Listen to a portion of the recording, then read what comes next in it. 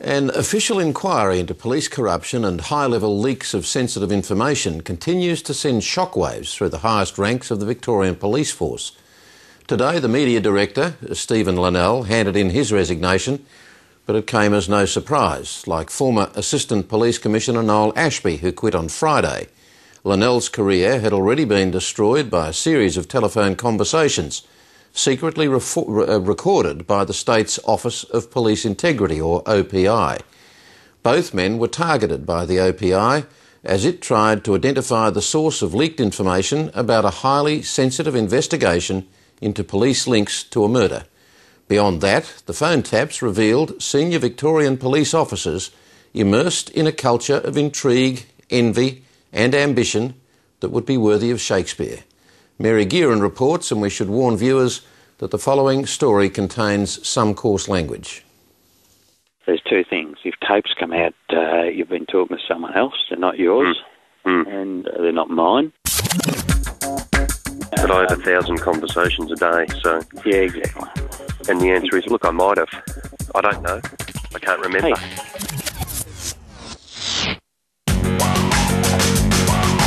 When the guardians of justice become the prey, there are sure to be shockwaves. The devastating power of the phone tap has been turned on some of the most senior members of the Victorian Police Force. I think it's a really refreshing change. It clearly indicates to everybody inside the police force that nobody who engages in corrupt activity should think they're safe anymore. Today, the head of media and corporate communications, Stephen Linnell, tendered his resignation. On Friday, it was Assistant Commissioner Noel Ashby who fell on his sword. You work with people closely, you trust them, and you believe that they're doing the best for the organisation. I feel betrayed. I think the corporate committee of Victoria Police feels betrayed, and I think the Victorian Police do as well. Both men were undone by embarrassing, indiscreet conversations. In this one, Mr Linnell appears to be warning Mr Ashby about being recorded talking to the powerful Police Association Secretary, Paul Mullett. Did you talk to Mullett on the phone yesterday? Yes. Right.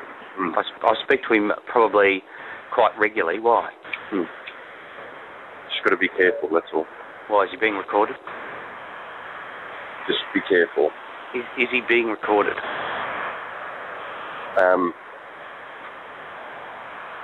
I can't say. He might be. I can't say. I'll talk to you later. Fuck, can you come and see me? I did talk to him yesterday, right?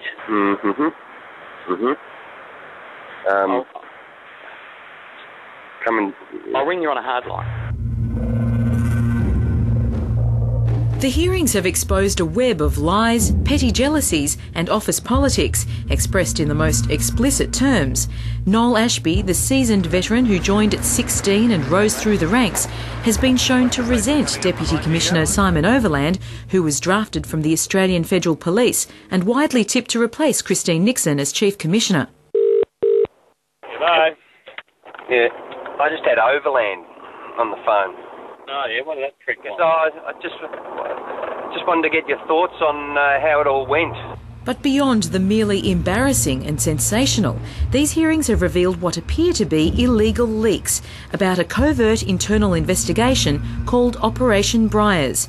It's looking into alleged police links with the murder of prostitute and self-described vampire Shane Chartres-Abbott. The former media liaison has admitted that he leaked information to Mr Ashby about the investigation, despite earlier denials in closed hearings.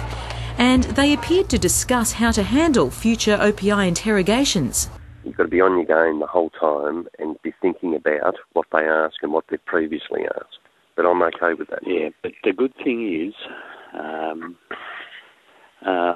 there's two things. If tapes come out, you've been talking to someone else, they're not yours, and they're not mine. And if but I have 1,000 conversations a day, so... Yeah, exactly. And the answer is, look, I might have. I don't know. I can't remember. you may have. What is yet to emerge from this inquiry is what was promised in the opening address, evidence that confidential information about Operation Briars was leaked to one of its very targets, named as Detective Sergeant Peter Lawler, a direct descendant of the Eureka Stockade leader of the same name. The information is said to have travelled through a circuitous route involving the figure lurking behind almost every conversation played so far, police union power broker Paul Mullett. He's due to appear on Wednesday, and it's expected he won't submit meekly to the OPI's authority. Mr Mullett is an extremely powerful union man. He is, his particular style is somewhat confrontational. The hearing has established a relationship between Mr Mullett and Mr Ashby, who says he had to feed the union man information and lies to get a better deal in enterprise bargaining agreements, as he complained to Mr Linnell. I'm sick of dealing with it. He's like, the main man I was thinking about, I thought, dealing with this is like dealing with a criminal informer. It's difficult and smelly. It is. The former Assistant Commissioner is alleged to have been the one to pass on the operational secrets to Mr Mullett. Is everything in? I haven't heard, nothing else has come out, so... Okay, that's good. Yeah, nothing at all. No other suggestion, no other names of where you'd spoken to or anything. So that's all. Wonder why then, if it was your phone, why wouldn't that be out already? Yeah. For some, this inquiry is exposing the corrosive forces operating within the police. For others, it underlines a lack of leadership and the need for an independent corruption force.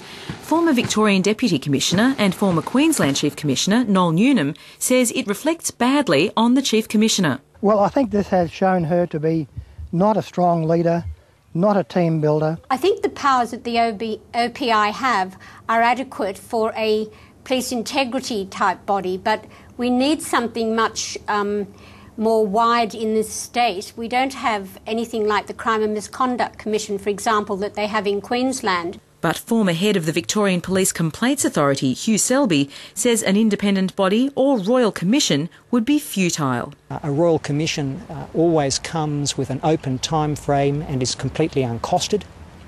Secondly, a royal commission is never an effective way of leading to structural change inside an organisation.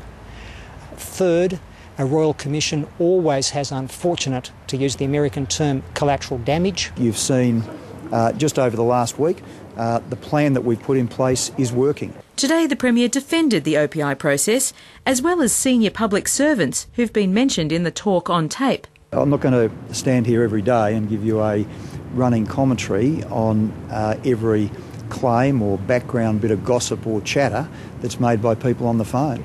However, if the last few days are any guide, simple chatter can be a very dangerous thing.